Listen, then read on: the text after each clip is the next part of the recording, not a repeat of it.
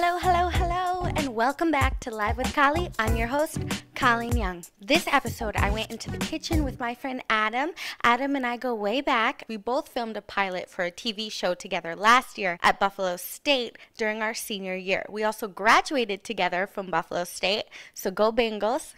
And that's where I got to see that Adam had quite the on-air presence. Adam had been putting up a lot of cooking Snapchat videos.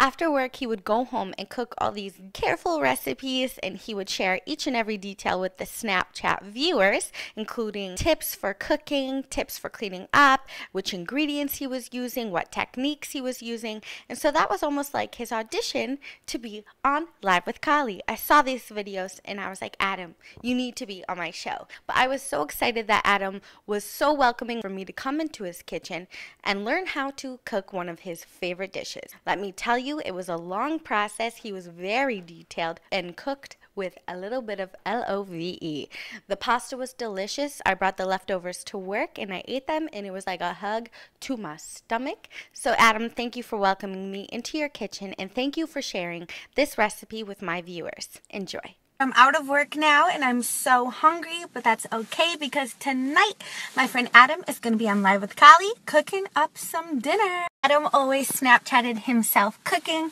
and his Snap stories were always so entertaining, so I asked him to be on my show. What we will be making today is a lemon pepper chicken fettuccine alfredo. Some of the ingredients we do have is, of course, lemon pepper. Not too much of that because we still have lemons as well, which we will be using. Black corn pepper, which is my favorite to actually grind itself. Minced onion, paprika, minced garlic, onion powder, some parsley, some sea salt, and of course, chicken. And the fettuccine, and the Alfredo sauce. Just so you know, guys, the fire is on because it's cleaning a little bit of the eyes. That's how you clean them off, if you want to know. So if you ever were looking to see how you get your eyes back silver, just turn it on real low flame. If you're trying to move quickly, you turn it on high. But if you just put them on a low flame and let it sit, it'll clean it off probably within a half hour. Adam is teaching me so much. So we have our mixing bowl, which we'll be using for the chicken. Let's clean the chicken first. We can also cut up some of the pieces, but we'll season them before we cut them first, just so you guys know. Colleen, come in here. You gotta be seen. You know, this is your show. We need you in here. We need you to be seen, okay? Okay, I'm here. Alright, perfect. Let's open this chicken. Okay. Put it in here, and then I'll show you how to clean it. Don't get scared. Just get ahead. Stab it. Don't be afraid. Gross. Beautiful, beautiful. Who taught you how to cook? My mother.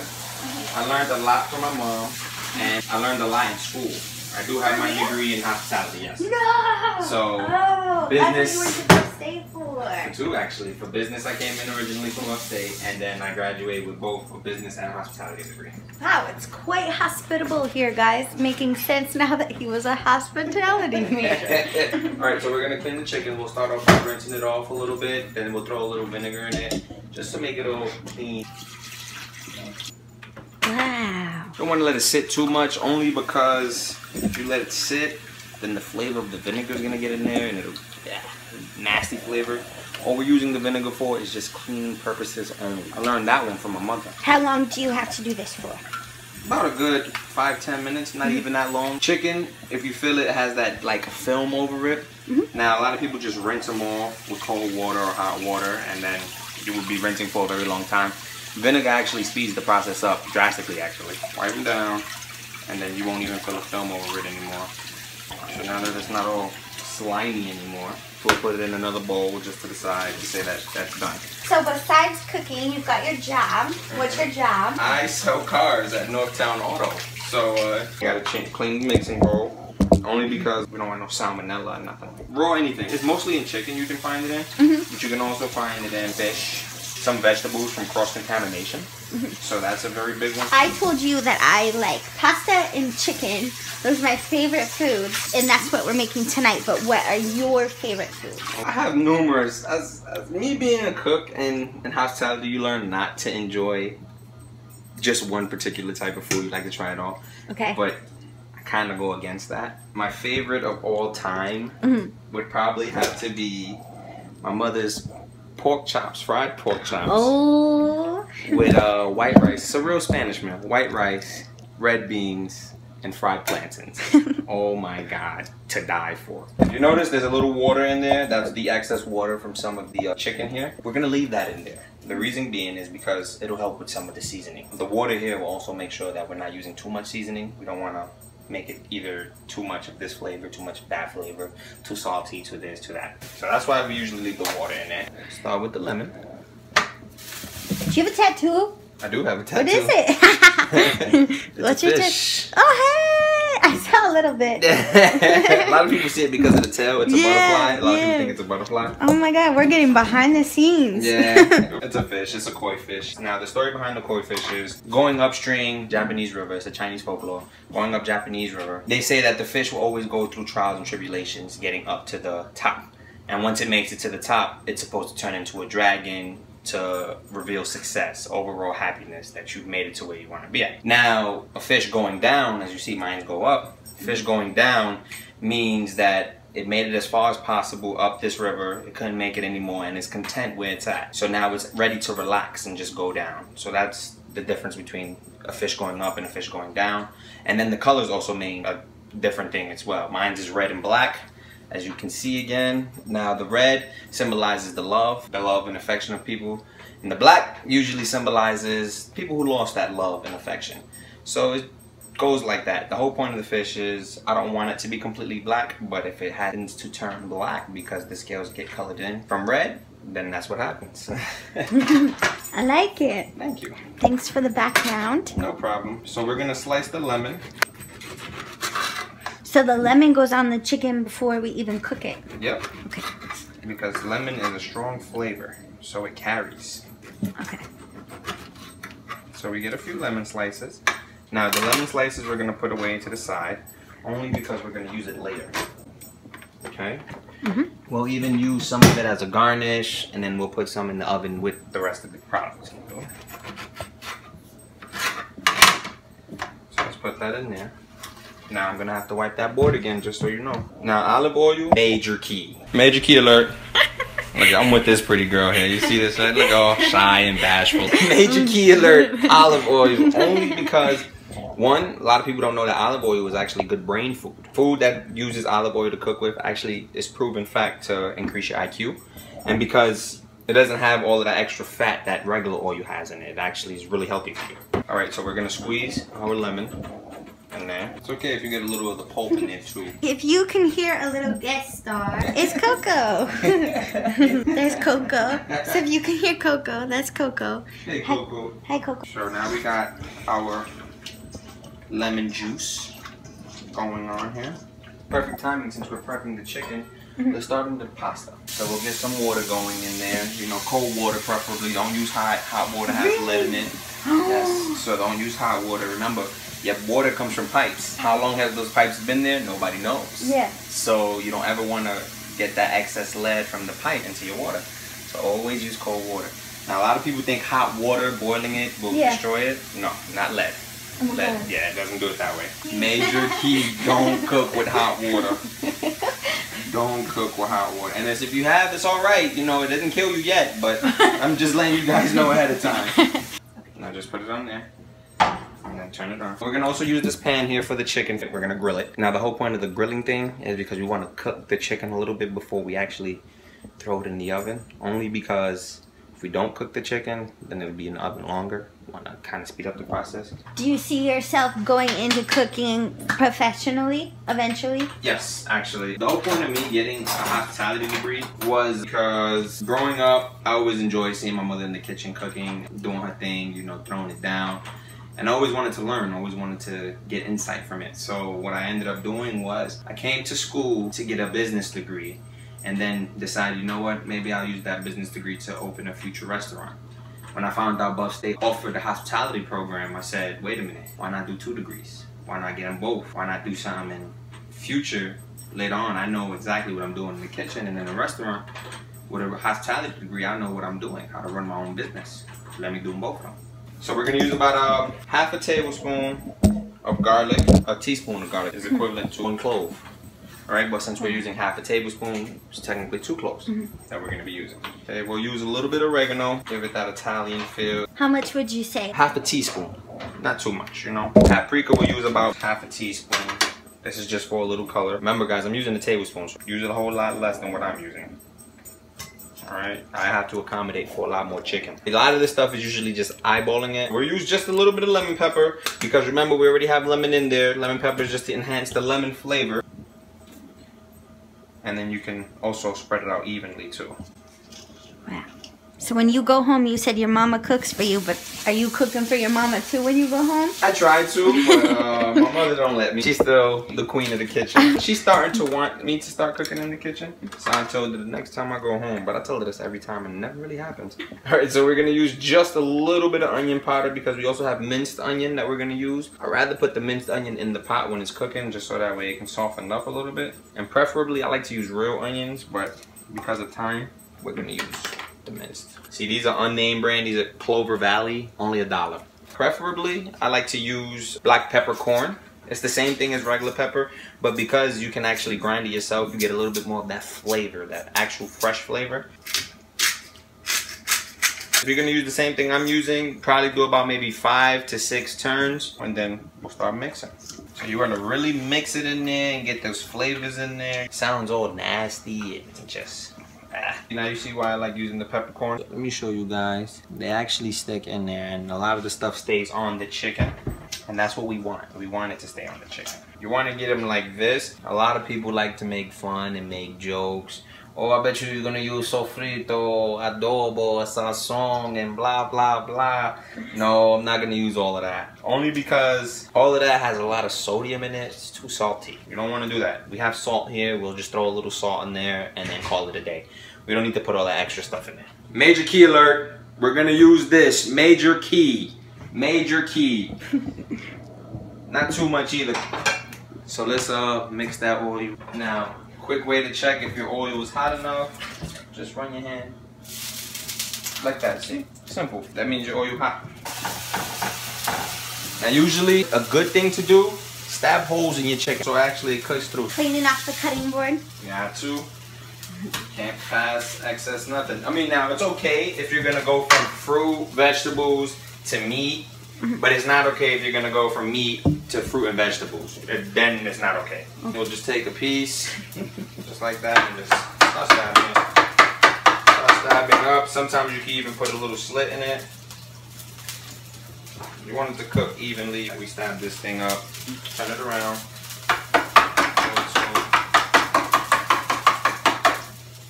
Throw it in your pan. I'll flip it for you. Okay.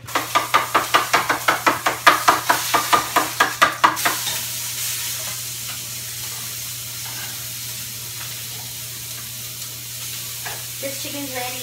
Alright, so you can transfer it into this pot. This one? Put it right in there. I've learned already so much. There's a lot of learning, I'm telling you, and it's quick too. It's quick learning. There's only 2 types of levels of chicken, cooked and uncooked. Extra juicy. Oh, it looks good. You did an excellent job stabbing this chicken. I was angry. I was gonna say, do you have experience before? See, it just sits there and marinates, and then you see all your seasoning sticks to the chicken. That's exactly what you want. That's how you know you seasoned it enough and you did it right. And look, there's actually still liquid in the pan. Yummy. I stab straight down and I spread apart with the tongs here. You can use a fork to see, or you can just slice it down the middle. Still a little, that chicken color that you see when you first buy it. That raw color, that pink. You want to try to get it not too pink, but a little white. But you can smell the lemon from the chicken. I wish you guys had smell-o-vision, because wow. Yeah, smell-o-vision will help you out. This just means that actual chicken and the lemon is good because it's in the chicken now. This looks like a straight-up Wegmans ad. It does, I just realized that. With the fettuccine pasta. You're welcome, Wegmans. You're welcome, Wegmans. You should pay us. We're gonna cut.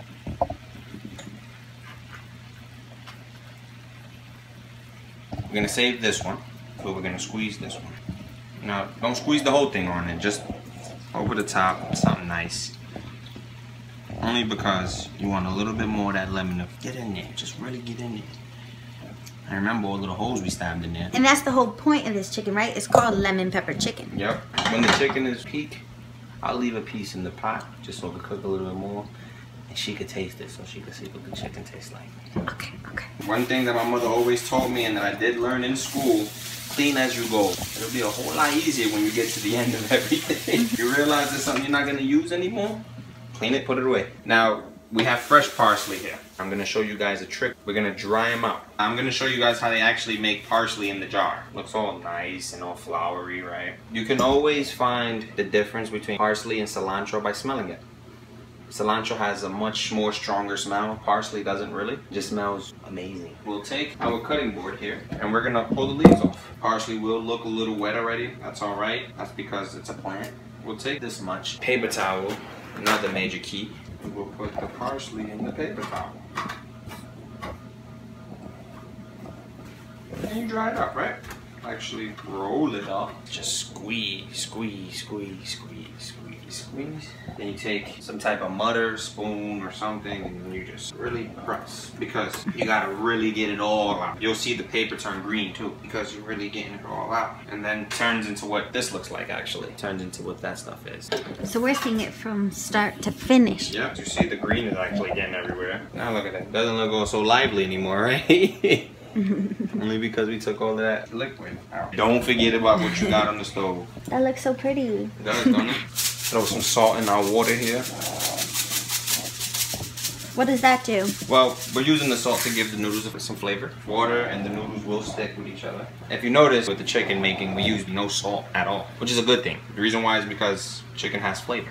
No sodium. We want to make it as healthy as possible, because you're going to get all of that sodium in the Alfredo sauce. So let's turn. Let's turn. So this is another key factor to look for. As I turn, some of the grill marks here. Now this chicken is ready to come out. Get grill marks here, which is a really good thing. Let's turn our chickens off. So let's grab one slice right here. See how it isn't fully cooked, but it's cooked here, which means when we put it in the oven, it'll actually cook real nice. So let's go a little closer.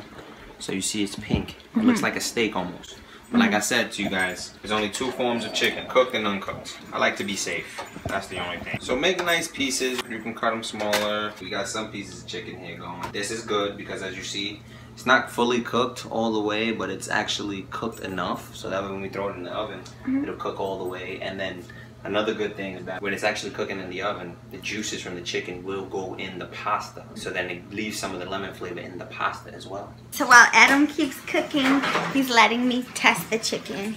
So I'm gonna try it. Gotta try it. It's hot. Oh my god. He's not messing around. This is so good. You can taste the lemon? You can taste everything. I wanna hug it. This is so good. You want some? Yeah, let me try it. Oh my god, this is so good. Guys, I wish you could eat it.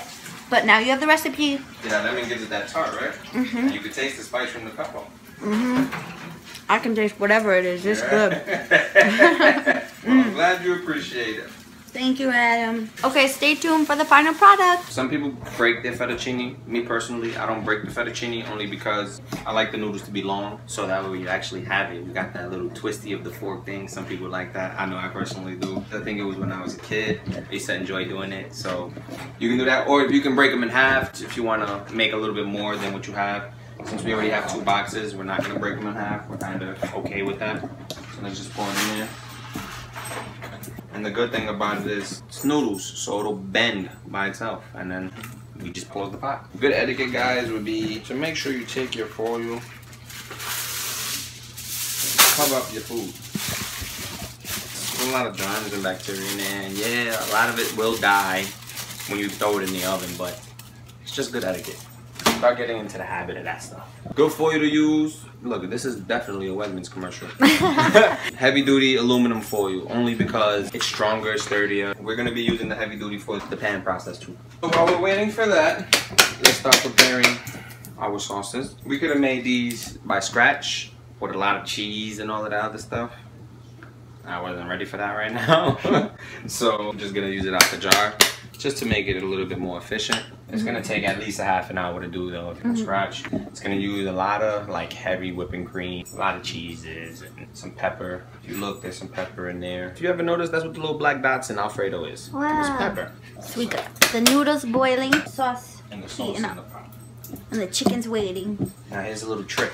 Go on the refrigerator. Major key. No way. Yep. Now you want to use your milk and get the rest of the sauce from the Alfredo. Now remember, Alfredo is a milk-based sauce. Don't use water, you water it down. Get all of your sauces out and everything. And then we pour it in. So you're no wasting. Major key. Major key. And it's gone.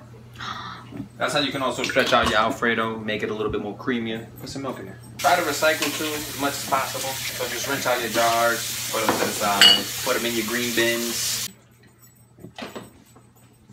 Does that make it faster to heat Yeah, up because it noodles? keeps the steam inside and it keeps the noodles steaming.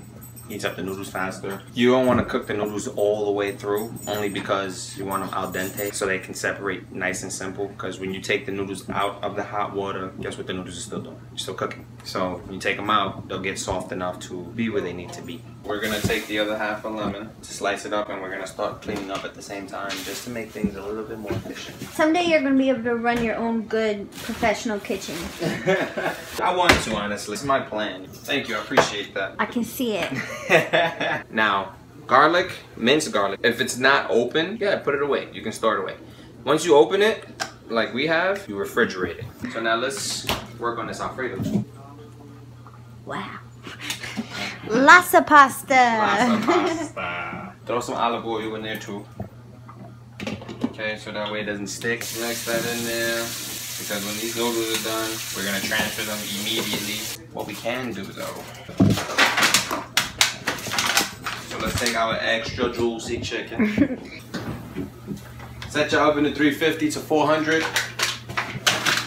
Now we're not gonna cover the chicken because we want it to cook fast. People say you cover it, it'll cook fast that way too. It will, but we just really not gonna cook it thoroughly. We just want to cook it enough. Like I said, it's already pretty much cooked. We just gotta get some of those little pink pieces, and then we'll mix it with the Alfredo. So while that's doing that, we can start in the Alfredo.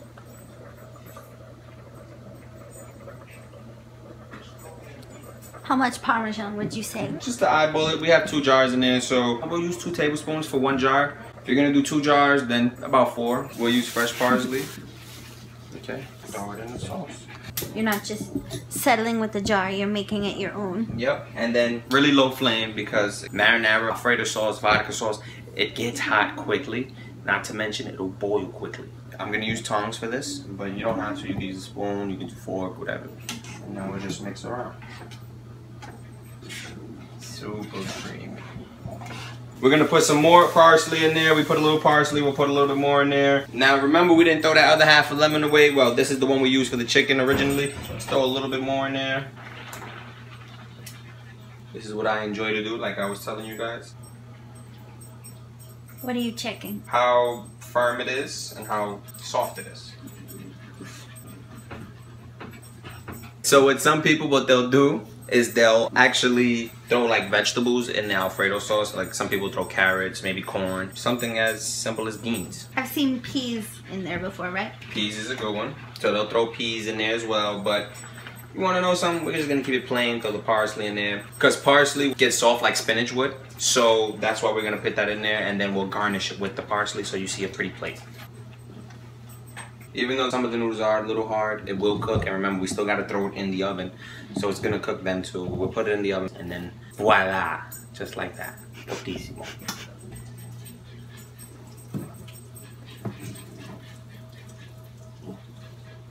So let's take our chicken out. See the product we have here. See that? It's looking yummy. Looking yummy, yummy. So what we'll do now, I'm gonna have Colleen do. Just take the Alfredo off. So you're gonna take some of these pieces and throw them in there. The ones that look like this, just throw them in there. Really? Yeah. Okay. Alright, so those. Here you go. Which one's not to throw in? The solid looking ones. Just the ones that look like they got a little bit more juice in them. Okay. Throw them in there. Okay. Because that's flavor. We want the flavor to go in there. How many? As many as you find. Am I doing it right? You are. You look like you're doing it pretty good to me. Okay. Look up, Marlon. Say cheese. Extra juicy. Extra juicy. There you go. Okay, put that in there. We're gonna throw it back on the flame, and we're gonna let that juice sit in the Alfredo sauce.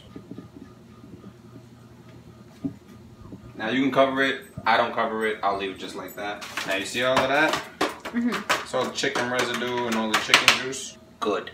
It's really good. Just so you guys can see. Are we gonna save it? Yep, we're gonna save it.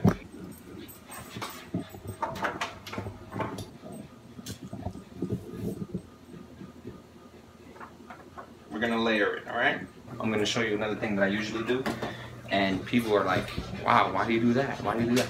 Because I really love cheese. Then I'm gonna throw some mozzarella cheese over it. Yeah, mozzarella, the gooey stuff. Can't forget about the Parmesan either. Sorry. Bless you. Thank you. Cameo. Okay, now the rest of that mozzarella we're gonna use for the topping. So this just shows that if you want a quality meal, a lot of time has to go into it. Everything from the beginning to end, a lot of time. If you want something that tastes amazing, you want something that tastes good, gotta take your time with it. You know why? Because guess what we're putting into this? What? Good old L-O-V-E. Good old love. The secret ingredient. That's the secret ingredient to any best dish. Any best dish. So we'll throw a little bit more cheese in there. Now, it looks like regular cheese, right? It looks like regular American cheese. This is actually sharp cheddar cheese in slices. And then we're gonna fold it, see? And cut it some more. Layer it in there just to give it color. We're not using it for flavor. Then we'll throw some more of these in there. Our sauce is ready now. Extra juicy. Look at that. It smells lovely too. Smell it. Just pour easy. Pour some more. Gotta be careful a little bit. You don't want it to spill over. Now we gotta add the chicken. Lift and mix. Lift and mix.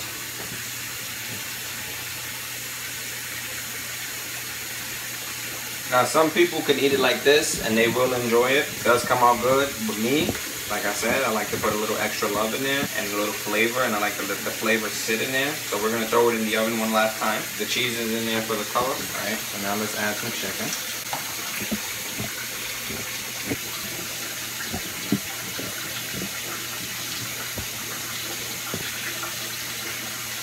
Yummy.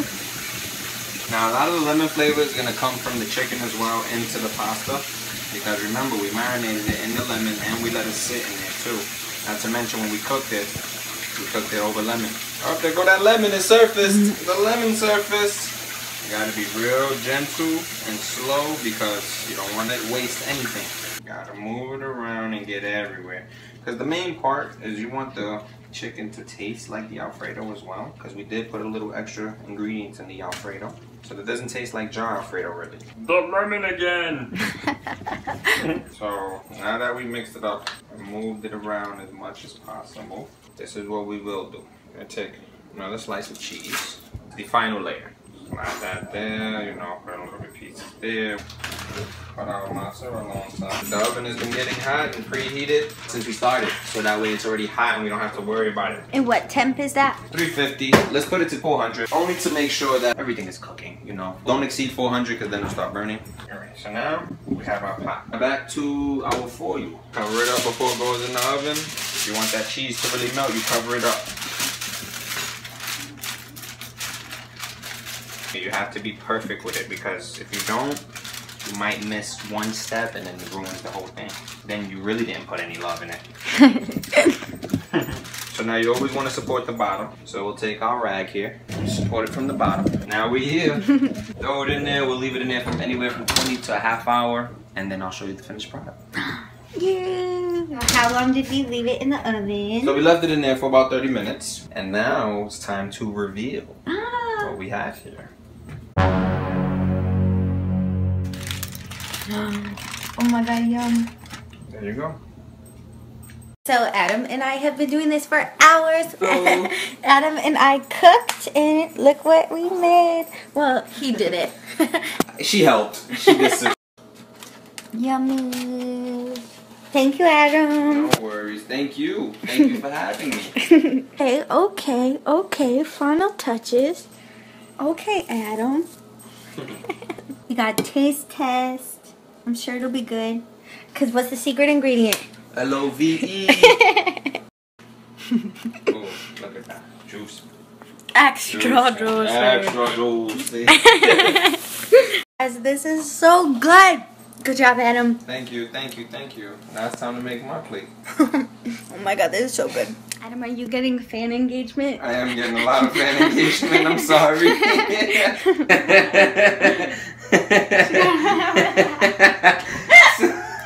Oh my god. See, so you got a little fan love there too. I got fan love. Thank you for watching Live with Collie. I hope that Adam's tips and tricks in the kitchen will be helpful for you. Please let me know if you try his pasta recipe and how you liked it. Send pictures, let me know how it tasted, and I will get the word back to Adam, and he will be so happy to know that you all tried it. Tune back in very soon. I have a musical guest to show you his singing talent, and I will see you all very soon. Thank you for watching Live with Collie. I'm Colleen Young, and I'm gonna go eat more pasta.